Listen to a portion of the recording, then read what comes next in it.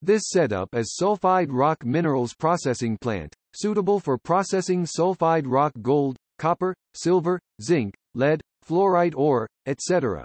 Has a high recovery ratio for sulfide-type minerals. Usually can reach about 85 to 90% depending on material conditions. The complete plant mainly includes raw material feeding hopper, chute feeder, primary jaw crusher, fine jaw crusher, vibration screen, belt conveyor, vibration feeder, storage bin, ball mill, spiral classifier, mixing tank, flotation machine, slurry pump, thickener, disc vacuum filter machine. The full processing plant includes 4 systems: crushing system. Chute feeder is for feeding raw material to primary jaw crusher stably and evenly, can feed 0 to 300 mm stones, if bigger size and capacity, can use grizzly vibration feeder. Then primary jaw crusher crushes the big rock to a smaller size, about 0 to 80 mm. The output sends to a fine jaw crusher to crush again to below 25 mm particles. But there still have some plus 25 mm particles, so better send to vibration screen to sieving out. 0 to 25 mm go to ball mill grinding system.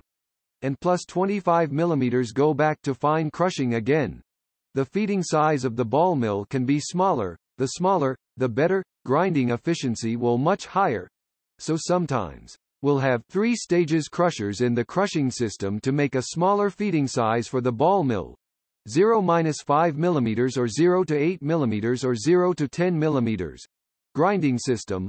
The 0 to 25 mm material will firstly go to a storage bin before feeding to the ball mill, so the crushing system can work separated from the grinding system as long as has stock enough 0 to 25 mm in a storage bin. Then feed the 0 to 25 mm material by swing feeder or electromagnetic vibration feeder to ball mill through belt conveyor. The ball mill is for grinding material to small fine powder because flotation process needs 200 mesh material, need work together with a spiral classifier to reach 200 mesh output from the overflow of classifier. The underflow coarse particles will go back to ball mill grind again, to be closed circuit. So from this grinding system we'll get 200 mesh slurry. Flotation system. The 200 mesh slurry will be firstly sent to mixing tank by slurry pump, to make sure material is mixed completely. Then from mixing tank go to flotation machines, need to add different chemicals in flotation machine to separate different minerals. The flotation process has the primary selection, secondary selection, and final selection. This is for increase minerals grade to maximum after the process. If need a higher grade, then need to floater more times.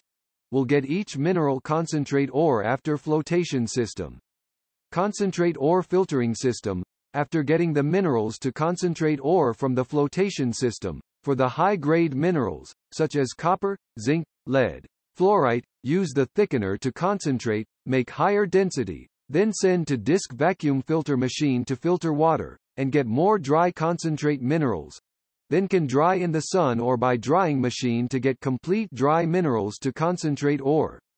This sulfide rock minerals flotation processing plant is highly effective in recovering sulfide minerals. The plant design can be customized as per rock minerals conditions, capacity can be small, medium, and big as per request.